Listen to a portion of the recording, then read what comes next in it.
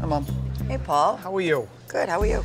Tony's up to his old tricks. Oh, jeez, what's the matter? He set up an interview with BostonMagazine.com. What is the interview about? About me and the restaurant. Can I be in it too, with you? It's not really my interview to be giving out to people. Do you want to? Yeah, if you are.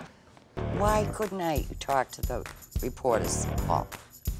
I mean, after all, it says Alma right on the roof.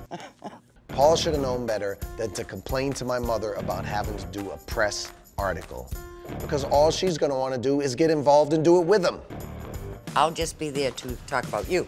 I don't want them to think that they're talking to me and my mommy. They are. If my mother was sitting beside me and I was doing this interview, she would interject every possible chance.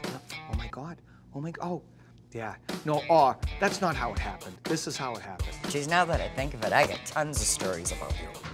Please don't tell fourth grade stories. That's not why I want to do it. I also would like people to know a little bit about you. Then they'll know why I love you and why I'm lucky. You have no choice. I'm your son. I have a choice. You don't have a choice. I don't have to like you.